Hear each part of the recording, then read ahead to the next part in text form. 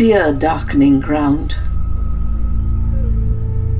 you've endured so patiently the walls we've built. Please give the cities one more, and grant the churches and the cloisters too. And those that labor, maybe you let their work cripple them for another 5 hours or 7 before you become forest again, and the water, and the widening wilderness.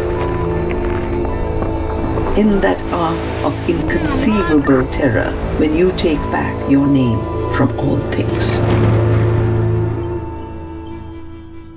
Just give me a little more time. I just need a little more time, because I am going to love the things as no one has taught to love them, until they're real and worthy of you.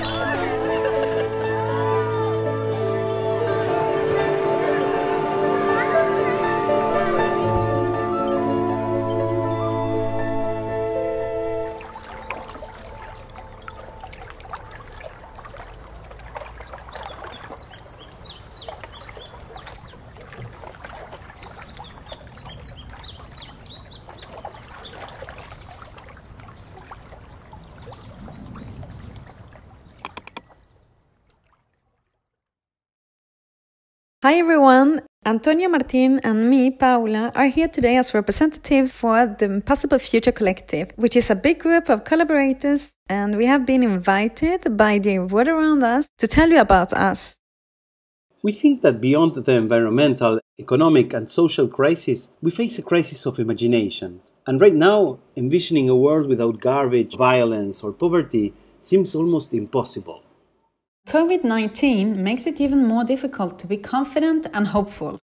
We are a collective of animators, illustrators and filmmakers that are working all around the world to create a series of short films and illustrated text that help us envision an optimistic future.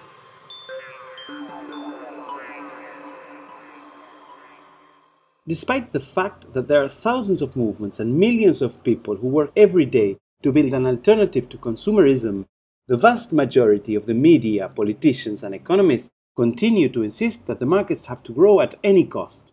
These new ideas and alternative solutions must be spread urgently. And animation is a great tool to explain concepts and to actually encourage the use of imagination. It is not just about information, but about giving more room to our emotions. The desire to change the world is not only generated with information. That desire is very linked to emotions such as hope and optimism. That is why we want to tell a story. It's a story with characters and fables that take place on the planet in transition we want to live in. Animation is a great tool to tell stories, but there is a rawness of reality that is also important to show. It is not the same to see the Amazon being cut down in a drawing than in a video. And this also applies to optimism. It is not the same to see an organic garden on the roof of an illustrated building than to see it come true. And that's why we decided to put together a mixed aesthetic, with realistic background and illustrated characters or other elements. So the Impossible Future intends to see the world as a living organism where we share knowledge and cooperate with each other. Actually, this is why we decided to put our content free online and to produce it with the voluntary work of people all around the world. The Impossible Future is a collective documentary that we are making in chapters with a lot of people around the world.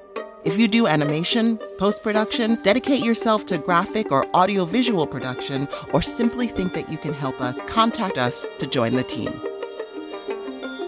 I always imagined that revolutions were armed and hostile. I never imagined that I would try to be part of one by making drawings, animations and music. But here we are. We really hope our animations will help us all to expand our imagination in an optimistic way. Thank you very much for your attention and interest.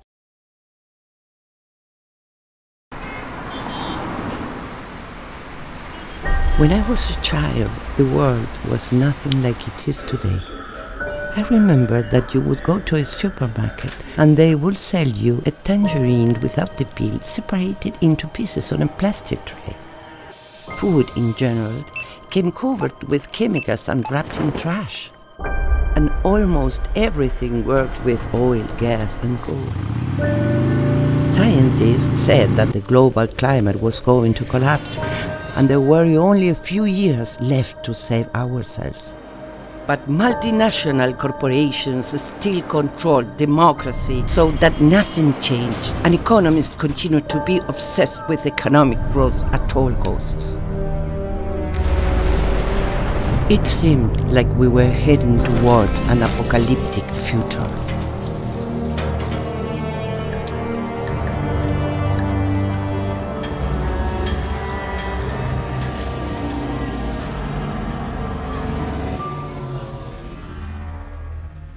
My generation started to rise up in 2018.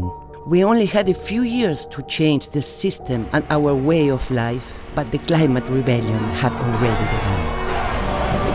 Millions of people have taken to the streets to demand immediate agreement. Global actions are putting pressure on the G20. President Ocasio-Cortez announces the Green New Deal has passed. As of last month, China has been operating on 100% renewable energy. All tax havens will be shut down before next year. That bodies